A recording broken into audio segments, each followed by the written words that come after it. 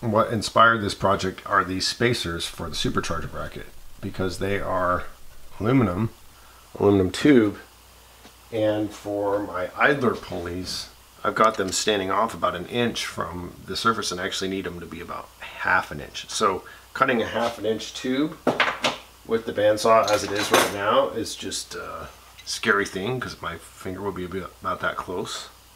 So what I want to be able to do is clamp back here on the fence with a clamp as I push towards the blade, and then as I push towards the blade I just leave my overhang about 1/2 inch.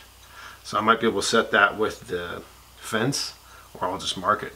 Either way is fine, but I'll be able to cut little pieces off with the bandsaw that way, not mar them too much. So the glue's mostly dry here, so I'm gonna sink a couple screws in this just to make sure it's all secure, and we'll be good to go for the fence. There she is. So there are a number of ways to do this fence. Now that I've got the slider in place, I can mount the fence against here, which should be pretty square because I did it in my table saw. Not perfect, but good enough for what I want. The issue is that if it's not perfectly square, if I want to square it up, I'll have to run it against the cut of here, of the bandsaw. And if it's out of square at all, I'll need to shim, which is frankly a pain in the ass and a waste of time. The other way to do it is to screw it in place here, cut it off on the bandsaw, and then the way to square it up is to pivot it. So I can do that right now. I can drive one screw into it here, and then maybe a second one here, run it through the bandsaw, cut it, and see whether or not she's square enough. And if she's square enough, we're good. Again, I'm not making this an ultra precise crosscut sled. I just want to be able to get a rough cut on things. A lot of times what I end up doing after I go through the bandsaw is I put it on my sander and I kind of correct out some things.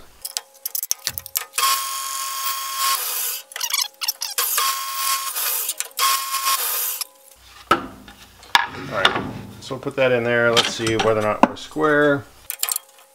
That's pretty freaking good. According to this right angle anyway. It's right on. So again, I'm not cutting large panels, I'm cutting little pieces. So getting it absolutely perfect, at least for what I want to do in the near term, I think that's good enough for me. Alright, so we're going to test her out. I'm going to cut these little 1/2 inch spacers on here. Again, not trying to be super precise. Just going to see how this crosscut sled works.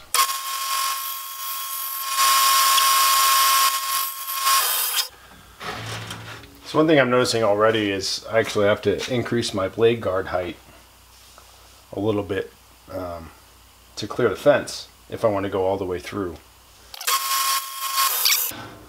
This is pretty great.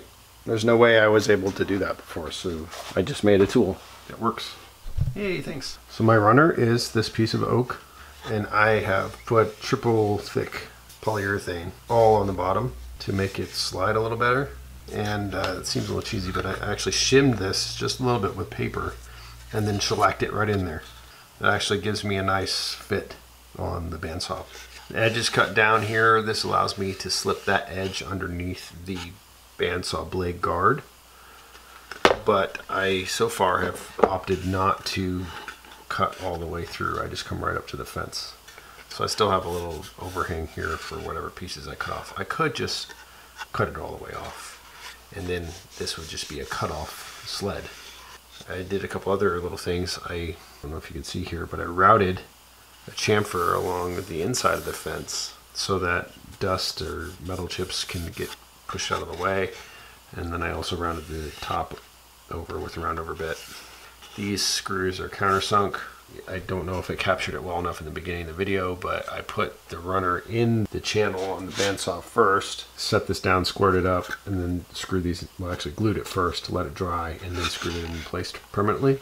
I think it's 3 pieces of wood, and everything was scrap.